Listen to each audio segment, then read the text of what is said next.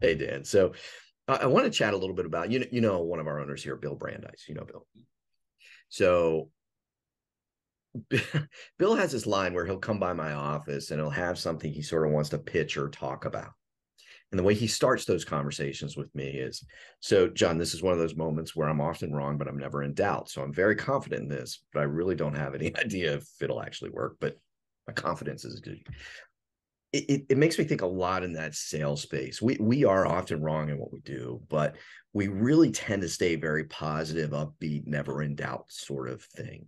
And as long as we're grounded in reality and we know when to pull back and when to adjust and those kinds of things, that self-confidence, that self-awareness can really take us pretty far, as long as we're careful with the line, if that makes sense. But I think what's really good about that motto is it really helps with innovating and doing some new things, because you're not going to back away from something just because it seems a little daunting or a little uncomfortable, because you're okay failing and being wrong. That's not the point for you. The point is the bigger picture of success and big leaps forward and those kinds of things. But it's just a line that sticks with me and I think has a lot of relatability to sales. Does that make sense? Yeah, it does. If you want to be great in sales, one of the things you need to work on is having incredible self-confidence. Yeah. Yeah. Not arrogance, right? So to me, That's the arrogance line. is Yeah. somebody who's pretending to be confident. Yeah. Yeah. Somebody that oozes out self-confidence is not arrogant. So Yes. there's a fine line there. I think really I remember reading a book, and it was about this guy that was a millionaire, and someone came to him and said, "Hey, can you teach me to be a millionaire just like you?" And he said, "Why?" And the guy said, "Well, I got a family and kids, and I've always been in debt, and blah blah blah." And the millionaire, very sure of himself and his techniques and everything, said, "How much are you willing to pay me?" And the guy's like, "Well, I don't have any money. That's why I'm coming to you." No, no. How much are you willing to pay me to teach you to be a millionaire?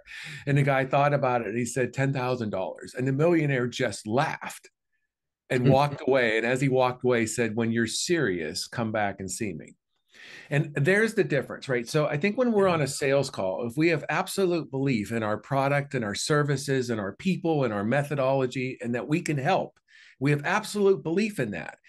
When the prospect is then demanding from us stupid stuff, I need a quote, I need a proposal, and we know it's not going to go anywhere. I need Yep. references, and it's not going to go anywhere. Kind of inwardly, you just laugh. You're not serious, because if you were serious, you're going to do it the way I'm recommending we do it.